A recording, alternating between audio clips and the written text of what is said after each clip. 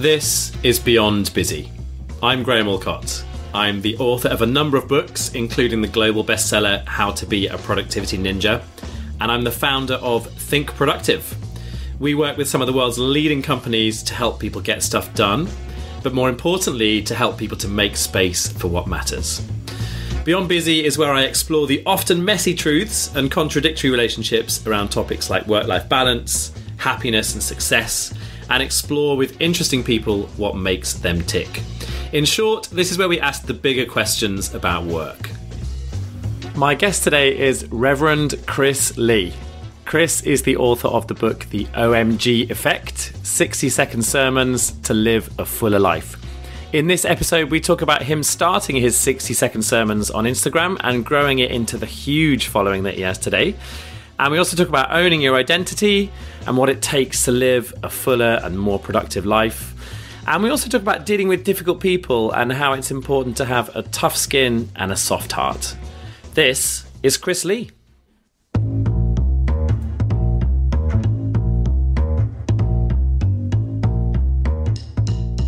So I'm with, do I call you Chris or Rev Chris, or how do you like to be called? Father Chris. No, Chris is fine. Chris is fine.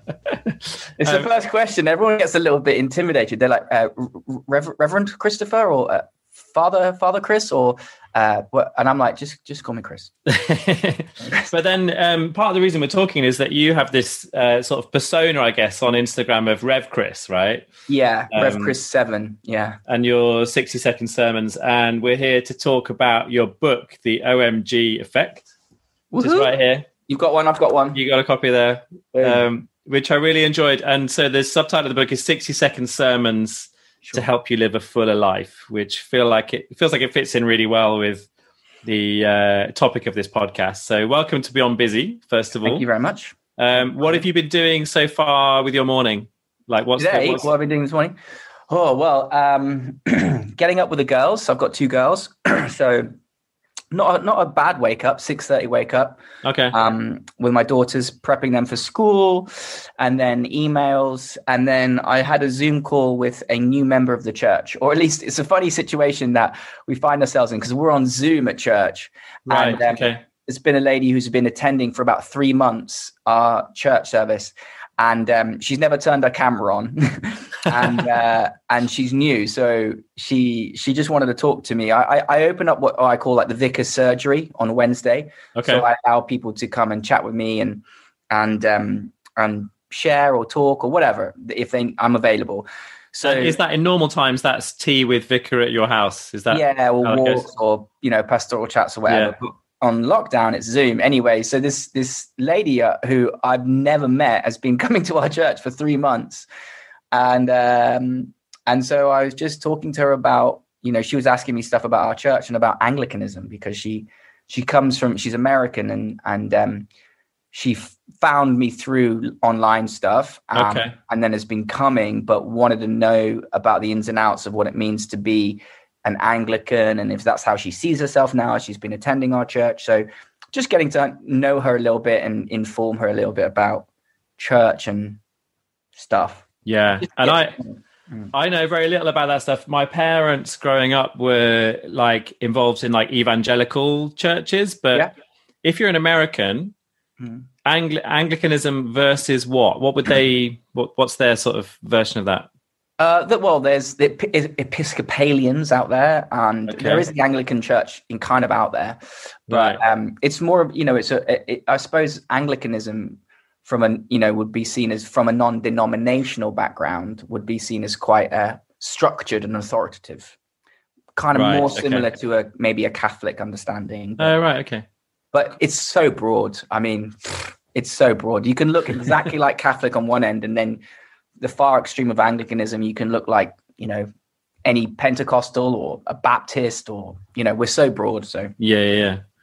So you're sort of straddling these two things. So you do, as you were talking there, have a congregation and you're a real life vicar. And then you have this online world of Instagram with 170,000 followers and your 60-second sermons, which I just watched a few this morning, actually, and really enjoyed.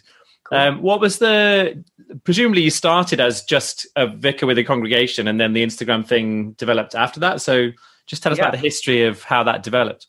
Well, I mean, gosh, it's kind of, where do you start with these things? But I suppose trying to give you a more concise version is when I became a vicar here, I moved to this church, and it was kind of a small church, quite struggling, and they had about 12 people.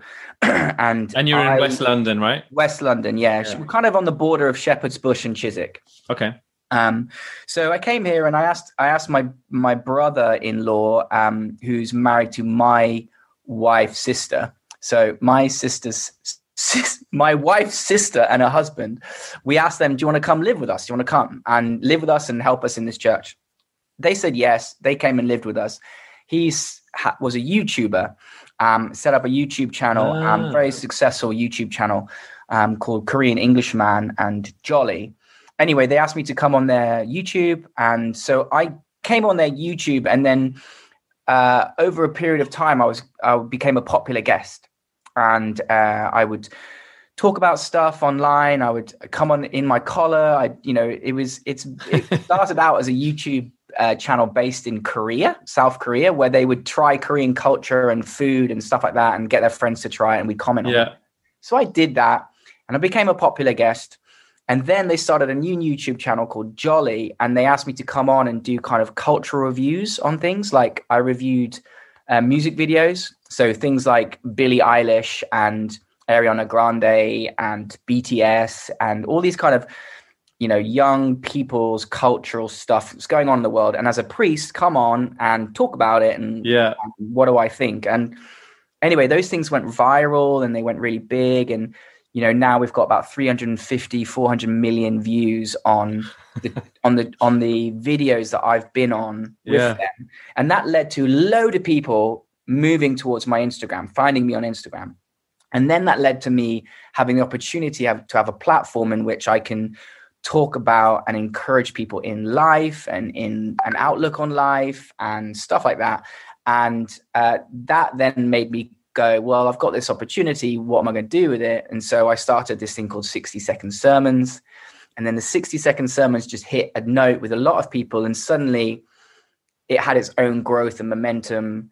And I got kind of weirdly national coverage and press. I've been on Good Morning Britain and This Morning a couple of times, and I'm their local vicar. And I just saw are you doing Songs of Praise soon, or has that just happened? I just did Songs of Praise.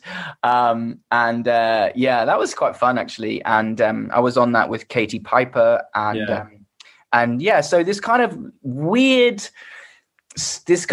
new ministry came along and landed in my lap. And suddenly I was, being talked about as the internet's priest and the viral vicar. And it's all a bit weird because I'm like West London, small church, and suddenly quite known around the world on the internet. So,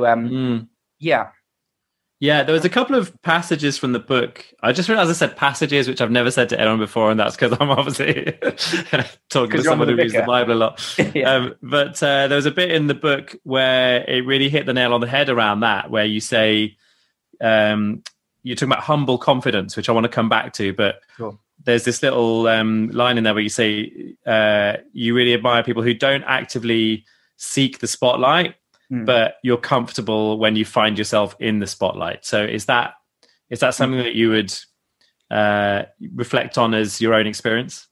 Yeah, I mean, I try. I mean, I think a huge struggle for us all is ego, and I think it's a disease for humanity. Unfortunately, is our ego and satisfying our urges of ego and self. The humble confidence thing comes through really this underlying theme I have for how I see life in a way is. Getting on to success. Like, what is success? What does it look like to be successful? What does it look like to live this fuller life? And I think ultimately, if you were to define it in a word, I would say humility. That if you can hold humility in massive success or massive loss or whatever, if you can be humble, I think that you live a much more fulfilled life. And the way I kind of talked about that in the book is humble confidence. Because to be humble isn't to, I think C.S. Lewis said something, to be humble is not to think less of yourself, but to think of yourself less. Yeah. And the idea to be confident and at peace with who you are, no matter what the situation, I think that's a very powerful thing and a unique thing, and something that I gravitate as a person towards people who hold that. And it's rare in this world. We either overcompensate or we undersell ourselves. We're insecure or we're arrogant, and all those things feed into each other. But if you can hold a level of humility, I think humility is the kind of is the mother of all other gifts.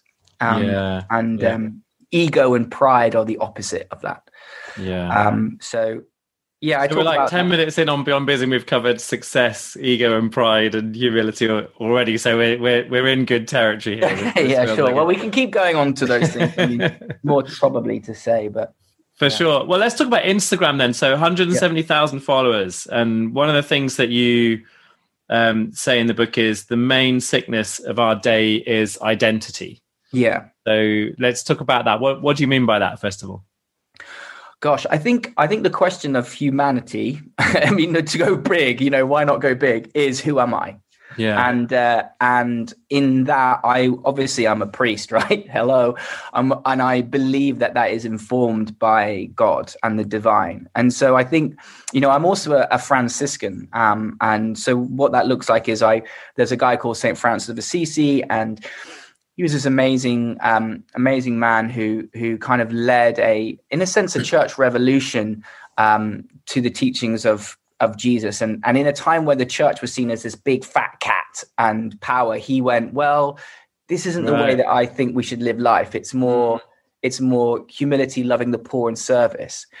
And he had this prayer, which was, Lord, teach me who I am and teach me who you are.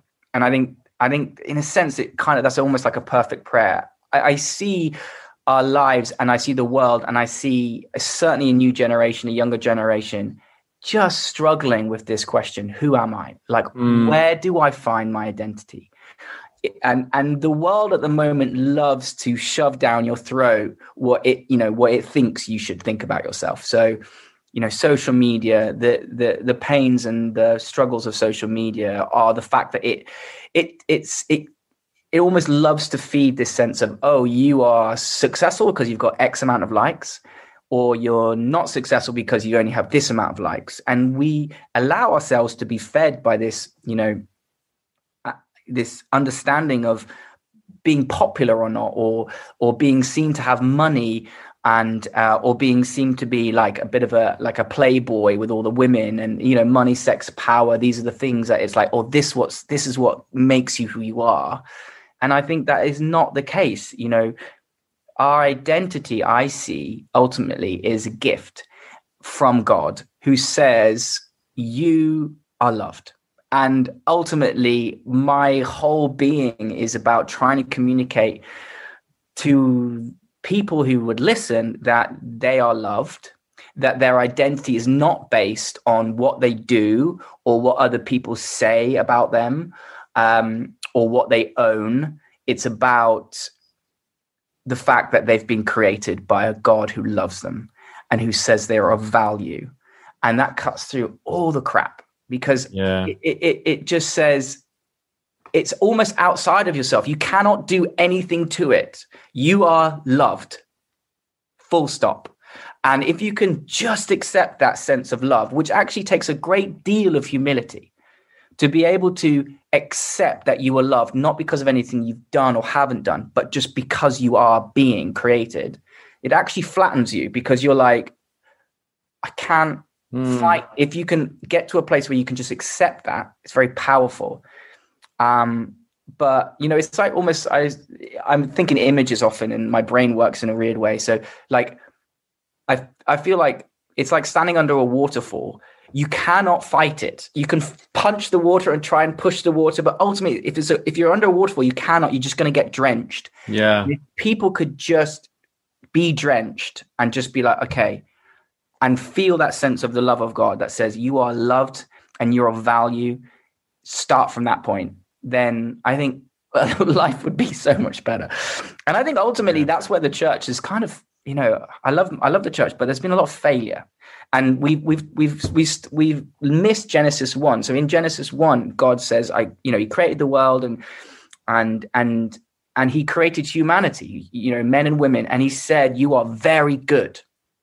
And like, if we could start there, but often what we jump to as Christians, we jump to Genesis 3.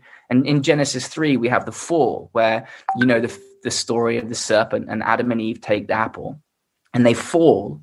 And then, in a sense, corruption, sin, selfishness enters the world. And sometimes the church has done and often is seen and the media portrays us as a judgment force. We're the people that says you're bad and you're a sinner and da-da-da-da-da. And we drill home this message that you're all rotten. When actually the start of the Bible is you are loved, you are good. And we need to get back to that. And once we're there, then everything it lines up so much better and we can feel more at peace. We can be less judgmental. We can show grace to ourselves, grace to others. We can be embedded from a place of humility that says, actually, it is dependent on who I am told I am by the one who created me. And that gives me freedom to accept that, and also gives me freedom to accept the other person around me much more, love God, love your neighbor. That's the teaching, right? Yeah. And if we start from that place, we could be better. Yeah, for sure. And it feels like there's something in that. So even as, I'm an atheist, but I take that message as like, we should all start from this place of radical self-acceptance. And by doing that, we open ourselves much more up to, I guess, the opportunity to be able to help other people, be of service, be useful, like all these other things that, really are like turbocharged when we understand who we are. Yeah. And it's not that I'm saying like we're all perfect. Do you know what I mean? It's the ability to accept your brokenness, your foolishness, your silliness, all of the stuff that we all struggle with, and still say amongst all of this, oh yeah, I'm deeply loved. Yeah. And I love that because you say that at the beginning of the book as well. Like, I'm flawed, I screw up, and all these, all these things. Don't look at me as perfect. Yeah. And so like with contrasting that with Instagram then, right, which is a platform that, drives home perfection. It drives home an infinite set of wants, a sense, a kind of deep sense of you're not quite enough. You need to do more, be more, all this kind of stuff. So do you sometimes feel like there's too much of a contrast between what you're trying to say and the medium and the platform in which you're trying to say it? Is that ever an uncomfortable thing for you? Yeah, I mean, if it wasn't, it would be worrying, I suppose. That's true. It's probably a silly question. No.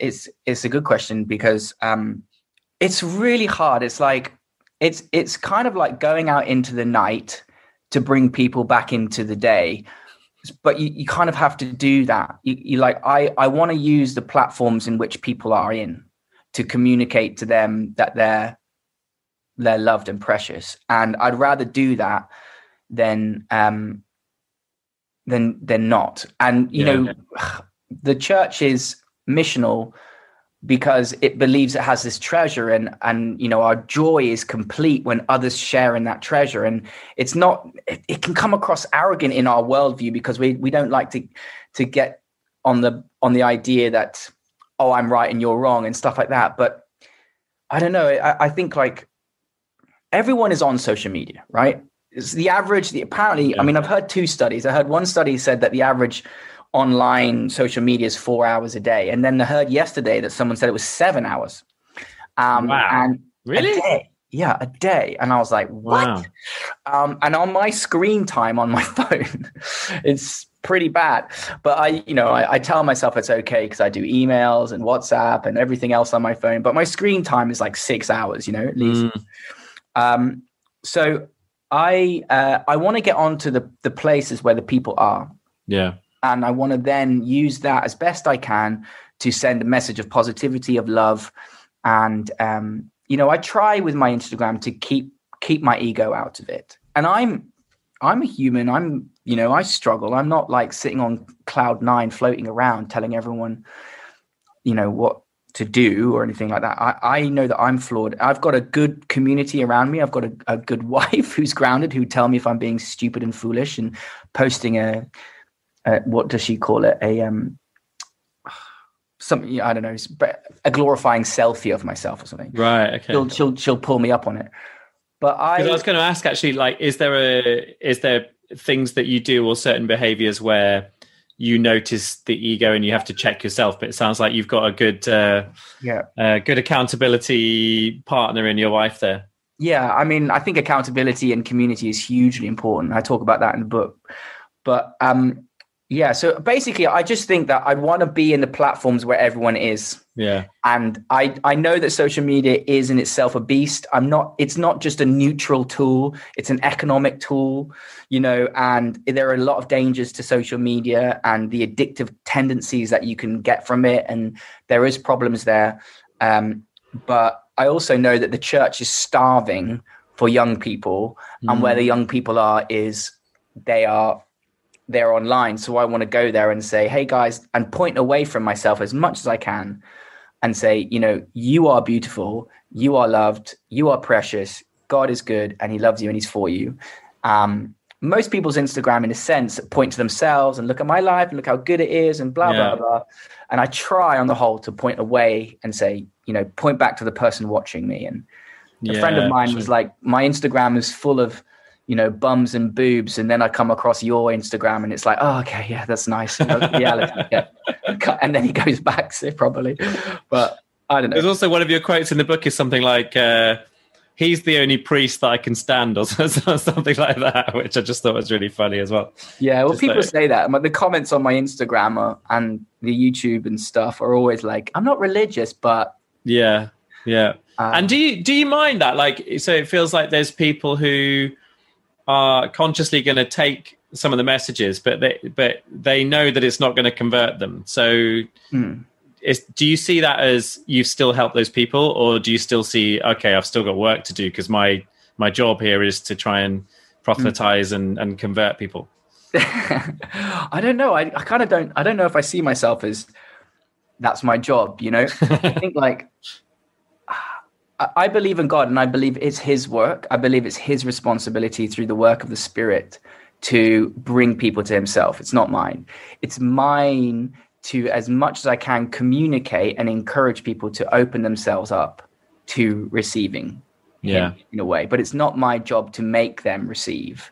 And it's, I'm not trying to build up my Jesus bank account with like the amount of souls that I've saved. I think that, but I believe that there is truth in this, and in John, who was one of the disciples, he wrote that our joy is complete when we share this. Because everyone knows that if you're watching a film and it's amazing, you much prefer to be with a mate or a friend watching it together. And if something happens, you want to go and tell someone this is, and that's where your joy is complete. Because isolated by ourselves, we're made for a relationship as humans, and we get more joy when we share a treasure with someone else. Yeah. So I think that so in a way, maybe there's a selfish reason, but I'm trying to share that joy. But I don't know. I it's part of who I am. I'm made up this way, I think. So. Yeah, that's cool.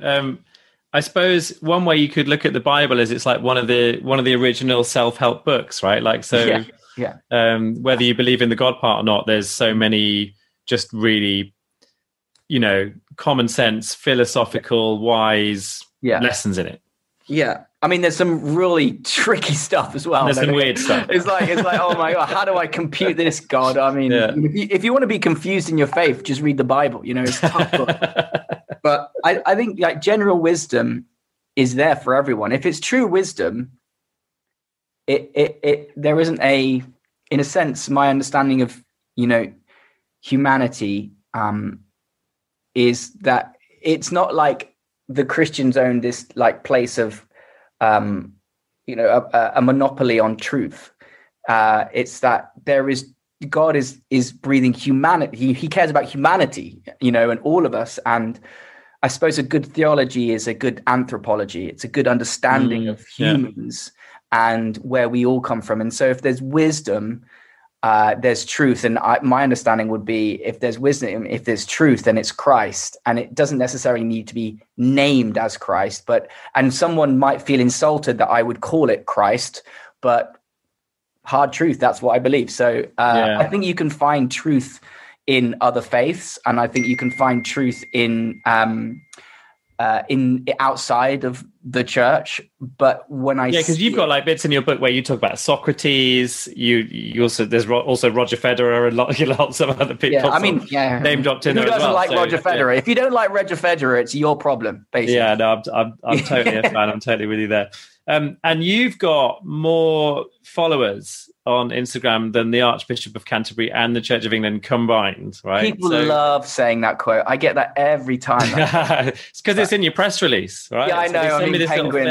Penguin. Yeah. But the thing about that is, so I'm interested in what has been your relationship with the established church and the kind of establishment parts of the church. Are you helping them to get more engaged online? Do they see you as a threat? Are you kind of like their biggest ambassador? Like, what's the relationship there? Oh gosh, maybe you should ask them. I hope they see me as an asset. And are they not emailing you saying, how do we get the same number of views as you? And later on, I'm doing a conference today at 3:00 where I'm talking about these kind of things, and I have been asked to speak at different events, and I've offered my advice to the digital team of the Church of England and stuff like that. But one of the good things about the church, I suppose, is it doesn't just knee-jerk react to success. There's a process, there's a discernment, and I think if they just flung open the doors and went, "Hey, come on, you lead everything," I think I would be worried. Yeah, because true. It's not just about perceived success. It's more of a long obedience in the same direction, rather than a quick. But at the same time, I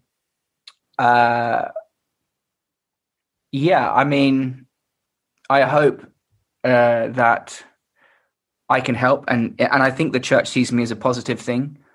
I'm going on TV and becoming a younger face. Yeah, I think the church can sometimes be perceived as a bit old, a bit distant, and a little bit judgmental. And sometimes we haven't done ourselves favors as a church with that, but sometimes that's just the image that the media love to portray of us, and it's not necessarily fair. Okay. But I love the goodness of the church when it's good. It frustrates me, obviously, when it's not. So yeah, for sure. Which I suppose is also because I've got a friend in the States who has a very similar view. So I'm going to share with him your thing about St. Francis of Assisi, because he is someone who's very sort of anti the establishment of the church in the US, but I think of him as just one of the most purpose-driven spiritual people that I know, and I almost think of him as being someone who literally, with every fiber of his being and every thought, is thinking, what would Jesus do in this situation? Like he's really conscious of having that very humble approach and kind of taking those lessons and stuff. So yeah, I'm going to share quite an intense character. But also he's very respectful. We have really lovely conversations about it because he's very respectful of my atheism, and I'm very respectful of his faith. And we have these lovely dialogues about it, which I really value. And I'll put a link in the show notes because he was actually on Beyond Busy before. He's called Derek Snook.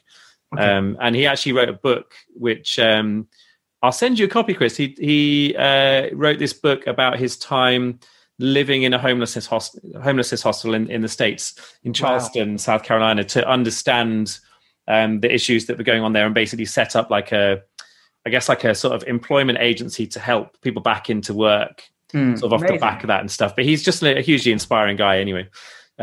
it definitely has that sort of humble confidence that you were talking about before as well. Yeah. And I think, if you can have the biggest church in the world or the most authority or whatever, if you're not caring for the oppressed, the outcast, the orphan, if you're not involved in some way in helping and loving the people who make other people uncomfortable and are hard to deal with and are a little bit on the outskirts, and really you're economically bust spiritually, in my opinion. Like the whole point of Jesus is including the outcast and saying that and that's because, like, coming back to my identity, is because the identity of every single person is that they are loved. They've just probably forgotten it, never been told it, been injured through it.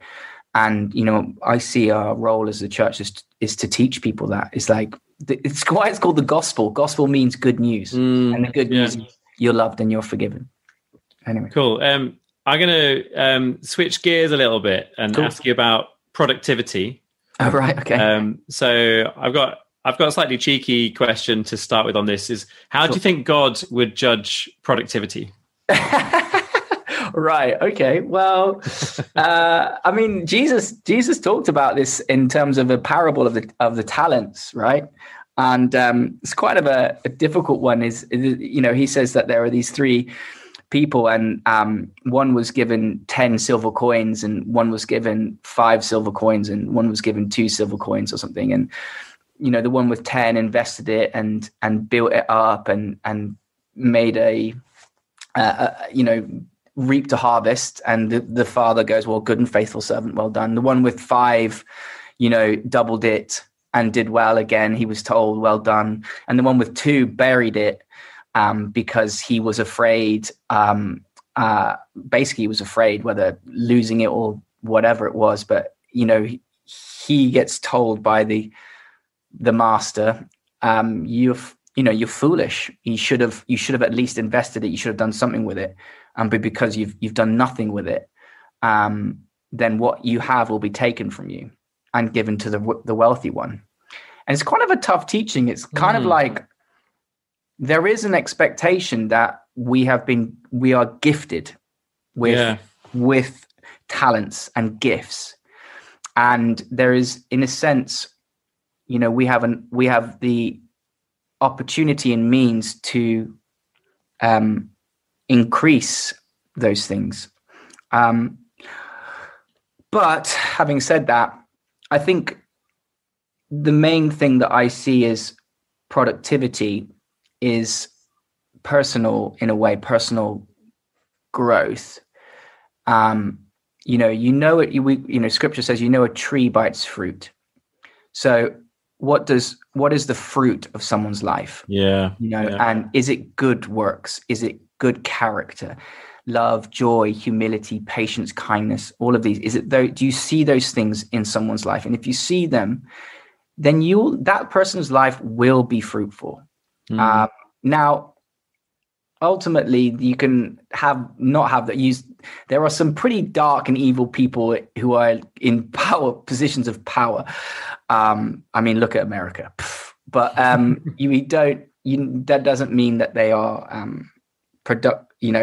So I don't know what, I've kind of lost what I was saying there a little bit. But so let's bring it back to the parable there. So do you feel like you have a bunch of skills and talents and assets in terms of time and energy and all these things, and do you feel like it's your duty to use those well? Yeah, I think so. Duty is a hard word, isn't it? It's like, I think it's my right, my privilege. Yeah. And based on my faith and understanding of who the character of God is, I want to lean into the gifts that I've been given and trust him with them. So I want to do that. I am excited by people who are successful in terms of how the world sees, like financially, someone who's built up a business.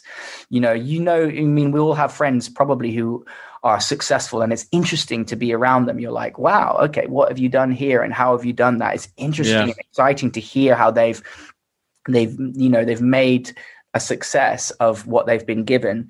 And then you've maybe got those friends or relations who it seems don't, and they just sit back and they become in a sense victim of environment, and they are again, I mean, priests, I'll use scriptural language. They talk about a reed blowing in the wind and the idea that the wind just blows them wherever. And they are, always going, always being blown around. So I think there is an excitement to life that can lead us to, travel or experience life or grow things and be productive. And I think that's a real gift of humanity. And I think one of the things about being human is one of, when it says that we're made in his image, it's creativity is who God is. He's creative. And as humans, one of the defining aspects of being a human more than animals is our ability to create endlessly, and to recognize beauty and to go, this is beautiful. And I want to create that, whether that's art or even a good business financial structure that helps and lifts up employees as well as, the world. Or I think there is beauty to be had in productivity. So, I think when, going back to God wants us to be productive. He's literally said that. You go out and produce and take care of the world. Right. And be creative and be generous with that. Yeah. For sure. Yeah. So, I think that we should be. And there's a thing in the book that sort of hinted at your own style around sort of personal productivity. So you said that you ask yourself 2 questions at the end of the year.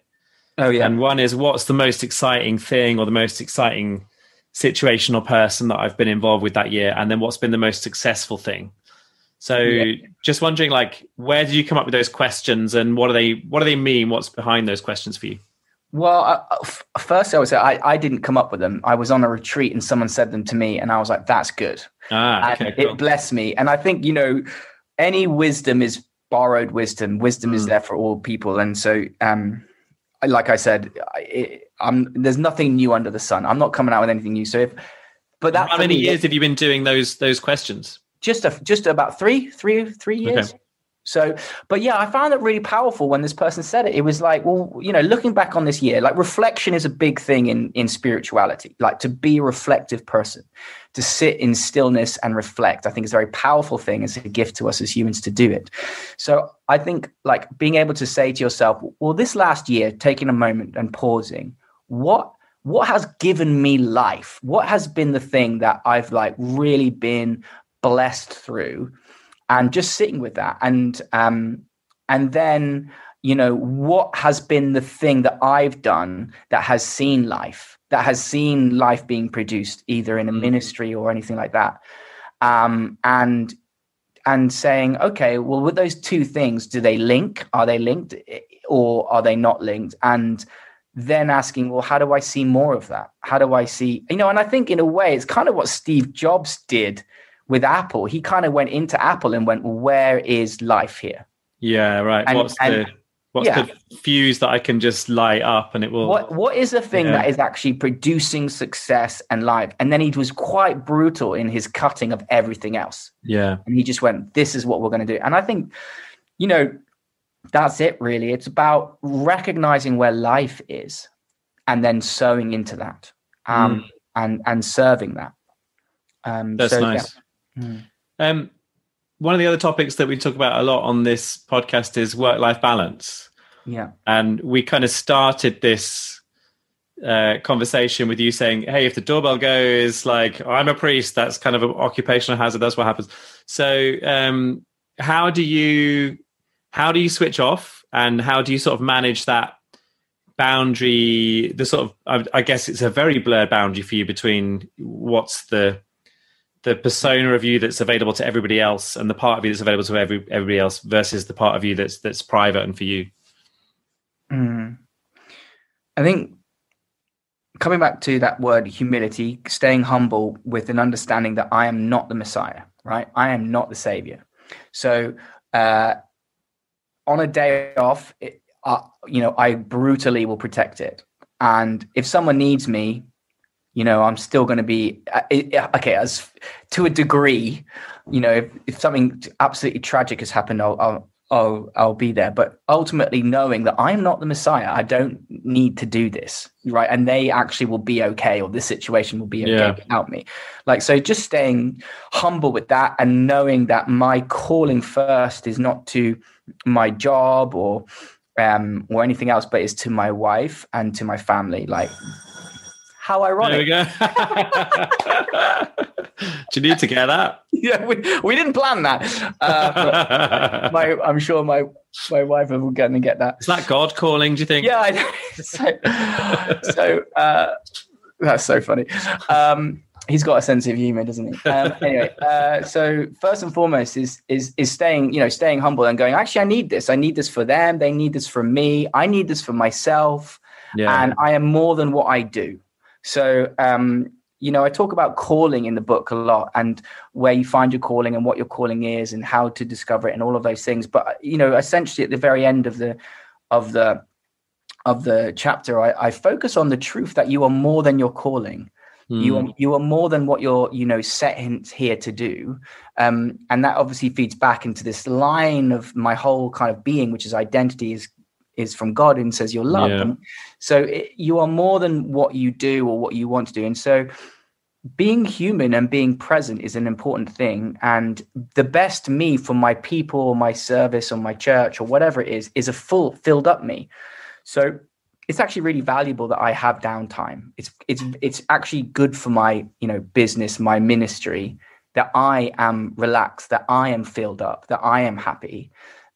Because that will produce a productivity, in my life. And in essence, that is what the Sabbath is biblically. It's about just going, you need to take a break. And actually taking a break is about being still, being present, and allowing yourself to be fed again between you and God alone. And that will lead you to a fuller, more productive life in the rest of the week. So take a break. So yeah, you should definitely take a break. And I am pretty good at that.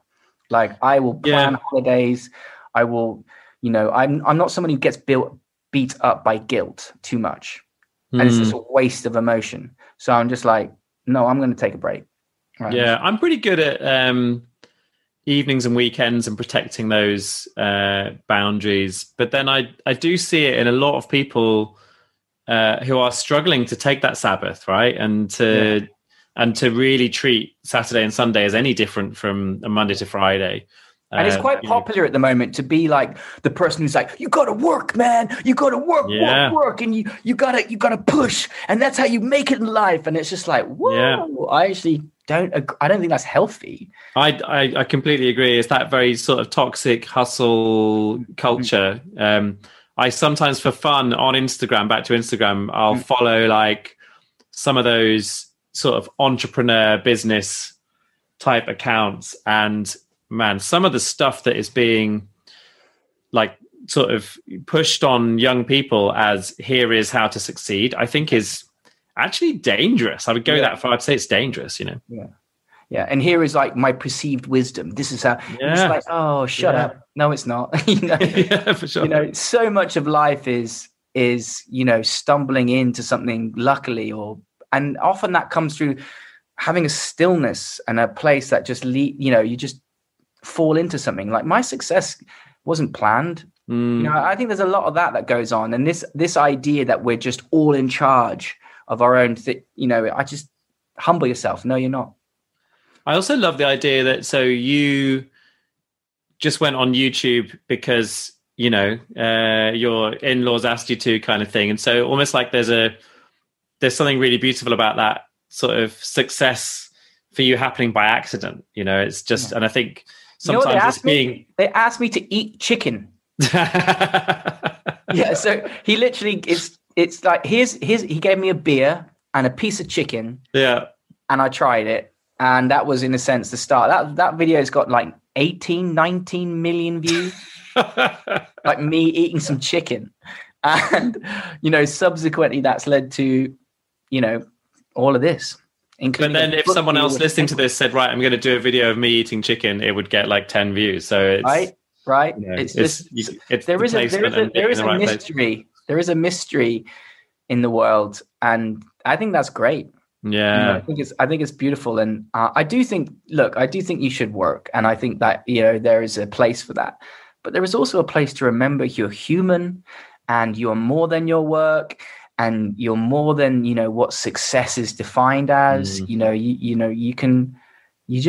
so amazing to just, and I think COVID as well is is helping people to be more present. I mean, it's a hard situation, but there are some things that we can learn from this time. And I think one of them is being reminded of our fragility, our humanity. Our empathy for most part is being increased because we're suffering, and we acknowledge the suffering of others when it's closer to us in a way. And I think we're being reminded to pause and to take stock and to see what the value is, like friendships, relationship, family. These things are so vital. And the idols of the world of money, power, and sex are being a bit shaken because everything's slowed. And and just kind of economic consumption as well, right? I mean, the title of this podcast is Beyond Busy, and I feel like busyness is a really good mask and a good hiding place away from what you were just talking about there, fragility, our own mortality, and so having all of that stuff stripped away, the travel, the entertainment, the consumption, all that stuff, it's like we are, faced with who we are much more, much more readily, I guess. Yeah. Who am I? Who are you? Yeah, for sure. There's a couple of other lines I wanted to touch about from the book, which I really loved. You talk about dealing with difficult people. And you say you try to deal with difficult people with a hard skin and a soft heart. Just really resonated with me. So tell us more about that. I mean, I'm sure we've all had it, people who say something to you, like, oh, you're injured and you're angry and you're like, oh, and you kind of they get to you in a way that is more powerful than what they've said, and you're like, you don't know why, and it really just tiring and exhausting to be around those kind of people. So I try to remember to be like, my heart towards someone isn't defensive or angry. I try and remember, again, coming back to this, that they are loved, even if they don't know it, even if they are, this bully. But I try to remember the core, the deepest them is love. The deepest them is good. And they've just either forgotten it along the way, or it's been, beaten out of them in some way. But I try and keep a soft heart. So my heart is in the right place with people. But then the first line of defense is the skin, right? Don't let anything get into my, to get through into my heart. So just to have in a sense, the acknowledgement that the first layer is often superficial from people. So they're going to be angry, defensive, or whatever. And it's looking at people with an attitude that is a right attitude, so that they don't have dominance over you. Yeah. And, but yeah, I mean, that's a struggle. I mean, I don't always get it right. I still, there's people who make me feel more insecure than others. And that speaks to my own insecurities. And I'm like, oh, why do I feel like that with that person? And why do I feel a pang of jealousy? And just being aware of what's going on in myself is an important thing. But I think if you can have, a soft heart and a hard skin, rather than a hard heart and you're just angry and you're just like, the defensiveness that leads to, oh, well, they're just an idiot, and that is that hard heart where you just like, I'm not going to let their words in because they're an idiot and they're this and they're that. When actually the soft heart says, actually, they are loved, but my skin says, don't let that come through. It's much more gentle and from a place of confidence and security, rather than a defensive place of having to walls up against everyone. Yeah, I love that. Roots down and secure, then walls up. Yeah, I love that. And it brings us, I guess, back to that thing of stillness and presence and reflection. If you have those kind of qualities in you, it's much easier to treat people in that way and to think about people in that way, I guess. Yeah.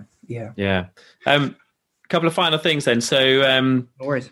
We talked about productivity earlier, and one of the lines in your book is, the single-minded pursuit of economic growth has left the world in bad shape, which jumped off the page for me because I was like, yes, I totally agree with this, but I'd love to hear more about your take on that.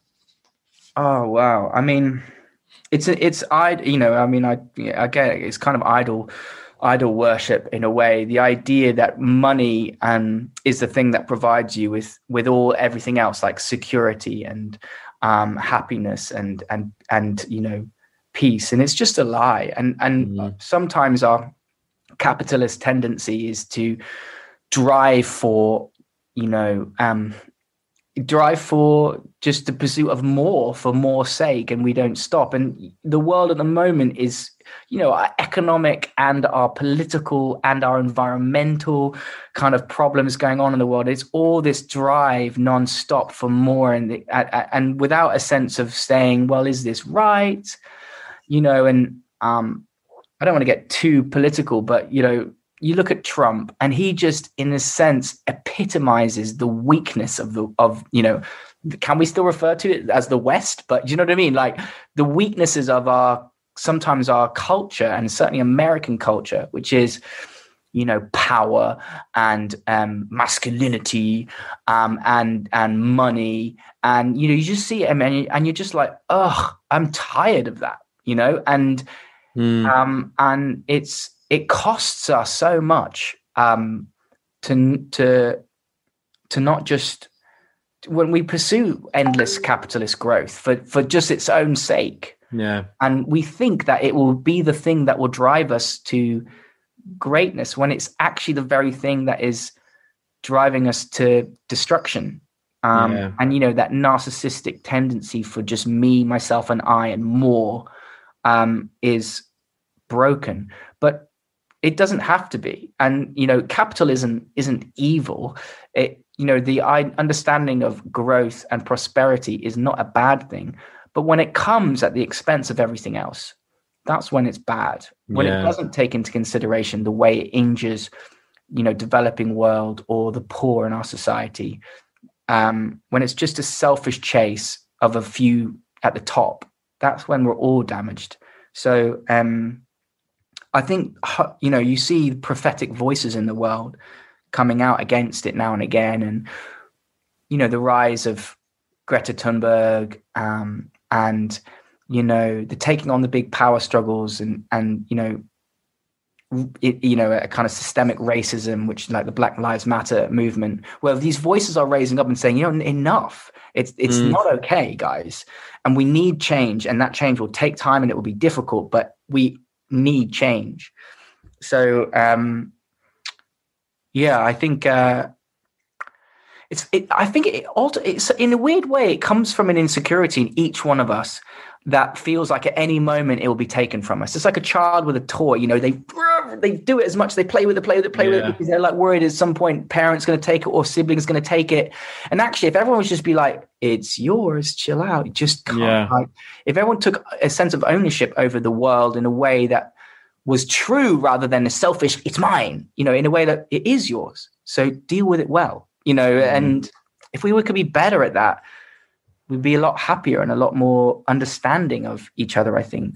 But I think, I don't know, I'm just spouting now. Yeah, no, that I think is just a really good summary, and completely agree with everything that you're saying there. And I do think there's some work to be done in challenging the idea that we should be measuring the success of things on the lines of economic growth. It feels to me like in business, that's just taken for granted that every company needs to grow. We need to grow, and, putting certain percentage figures on it the whole time. And it's, it's actually just not a good measure of success and it's certainly not a measure of happiness. And I think it feels still like a very fringe opinion to share that. But I think, what gives me a little bit of hope is, as you're talking there about Greta Thunberg and Black Lives Matter, I don't think I'd really thought about it myself in that way before, but it feels like some of those voices are going to challenge that more and more. And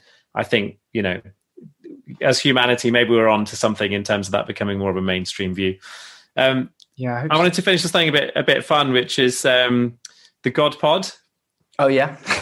So you may be a vicar, but you've got a good taste in music. So you've got Tribe Called Quest and The Who and Billie Eilish and loads of good stuff in there. And so firstly, just explain what the God Pod is to start. So it was a random idea that I had. I basically, in the book, I've got, I think, 12 chapters. And for me, I see God in the world, our humanity, in our creativity, and I put a lens on that doesn't just say, oh, God's in church. It says that God is everywhere. And my Franciscan kind of spirituality speaks to me in that God is in the world around us, in creation, in artistic form.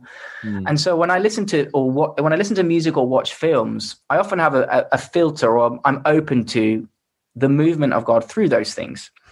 And so I get spoken to by secular film or, by music powerfully. And I feel that's God moving me. So with that understanding, when I come into this book, I kind of was like, I said to Penguin, do you think that it would be okay to kind of produce like a playlist with a book? And they were like, what? And I was like, well, almost like a theme tune or something for the chapter. And they were like, oh, that's kind of interesting. And then I talked about it more and they were like, okay, yeah, we like the idea. So every chapter in the book has, in a way, like a theme tune that in some way has spoken to me or speaks to me about something to do with that chapter, or, has spoken to me in a way that it feels quite akin to what I'm talking about in a weird way. And it's hard to articulate. I don't know. And the way like sometimes pain can feel like a color. I don't know if I'm just being stupid, but if you get whacked, it can feel like white.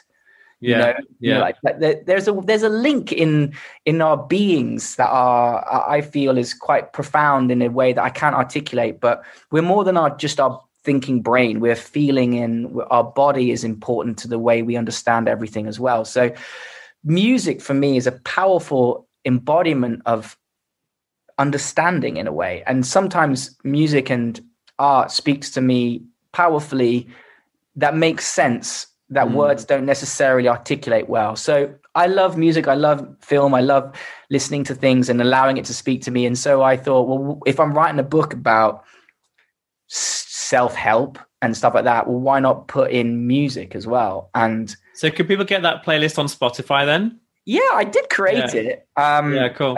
I think it's called like the OMG Effect 60-second sermons or something. Okay, cool. We'll put a link to it in the show notes. And one of the ones I didn't mention there is The Streets, which is just like one of my favorite albums of all time. You were in the video for Week Become Heroes. Yeah, I know, right? Classic. I met Mike. How did that happen? So when I was at university the first time round, where I was basically smoking a lot of weed and missing lectures, before I, came to the Lord, not that I'm judging the people that do that, but, just in those days where I was chasing skirts and all that, I was going through a difficult time, but I was listening to a lot of music, different music. And, one day this Mike Skinner was doing a music video in Kingston, where I was studying, and I was walking down the street, and someone stopped me and said, "Would you like to be in a music video?" And I was like, "Let me see. Are you going to pay me?" And they're like, "Yes." And I was like, "Okay. I'm a student. What else do I have to do?" So I went along and met Mike Skinner and shook his hand in a music video, and I was in the video for Week Become Heroes, which is actually a really powerful song. It's beautiful, that song. I love that song. Yeah. My favorite is probably Turn the Page. Yeah. So good. I went to uni in Birmingham, and I'm from the Midlands. And so that line where he's like, the hazy fog over the bull ring, the lazy ways the birds sing. I'm just... Every time it's just goosebumps when that comes on. But I just thought it was amazing that you were in the Streets video. That was just a really funny thing to read. I actually DM'd him a while back and he responded on Instagram. So. Oh, really? Yeah. I went to, I'll tell you one very quick story. They did their like reunion shows at Brixton Academy. I've never seen just so many people just utterly trashed at a gig before. It was just like, It was so different from any other gig. And I go to a lot of gigs, but it was just a whole different sort of dynamic. That's kind of part of their bag, I guess, but it was an amazing gig. But there you go. I think when I was younger, certainly I don't listen to so much of the stuff, but when he was younger, I really felt it was quite a prophetic voice. And for a generation, it felt for me as well. I felt like this is a voice of someone who's really articulating, able to pinpoint a lot of the way that culture is and what we see it. And that's what music does. It brings. It's in a way, it's a psychology in and of itself. It helps you understand yourself. And it helped. And you know what is psychology? Basically, counseling is allowing the brain to untangle so you can understand a bit better. And music can do that, where you just understand, oh yeah, that is what I think and feel and know in some part of me, but haven't been able to say it. And when you get people like, you know, someone like Mike Skinner or other amazing artists that are able to speak deeply into you, it's really helpful. And that's why I really like Billie Eilish now, because I think she's that voice for a lot of young people who are struggling with like mental health stuff. And she's able to articulate the darkness and the beauty of sometimes that darkness in a way that is quite powerful and profound. So true. I need to let you go because you've got to get ready for your conference, helping the Church of England to work out what to do on social media. But yeah, I just want to say a huge thank you for being on Beyond Busy. It's just been a real pleasure. And do you want to let everyone know where they can get hold of you and follow you and get the book and all that stuff? On Instagram is RevChris7. On YouTube, you can just type in RevChris, and our videos of me will come up. Or the videos that I'm usually on are with two channels. One is called Korean Englishman, and the other is called Jolly, Jolly. Cool. And then the book, OMG Effect, lovely orange. This orange is really nice. Nice, orange. Yeah, it's lovely. And you can get that basically most places like, you know, Waterstones or Amazon or other book retailers are available. I did an audio version, which is if you can deal with me talking to you for a long time. We did that, which is quite fun, a bit weird. You never know how bad at reading you are until you have to read on a microphone. Can't read. So I've always avoided doing mine. Yeah. And you've got your book, haven't you? Yeah, I got someone else to read it because I couldn't face that. Yeah. Wow. 2 days of non-stop reading. It's the most I've ever read in my life. Well, it's been lovely chatting. We'll put links to all that in the show notes at getbeyondbusy.com. And thanks for being on Beyond Busy. Hey, man. Thanks, Graham. Bless you.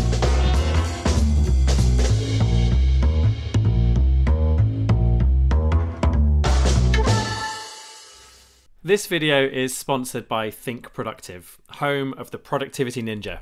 We help people and organizations to increase their impact and make space for what matters through a range of workshops, programs, and coaching.